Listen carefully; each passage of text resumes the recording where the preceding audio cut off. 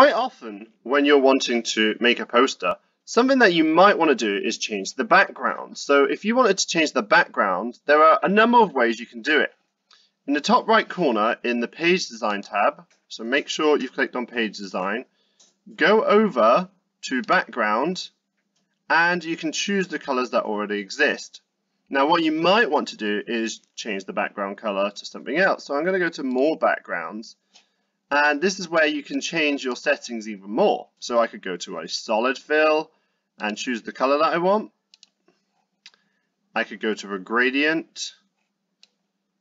So I'm going to go to a solid fill, change the transparency and click OK.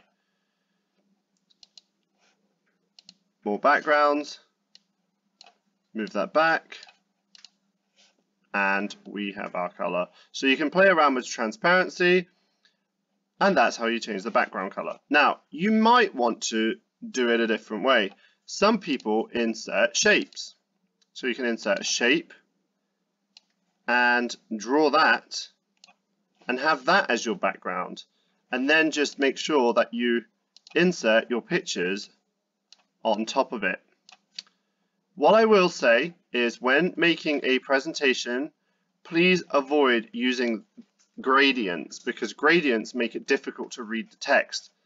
If you're wondering what I mean by a gradient, I mean something like this. So when I go to shape fill, using gradients can make it difficult to read the text.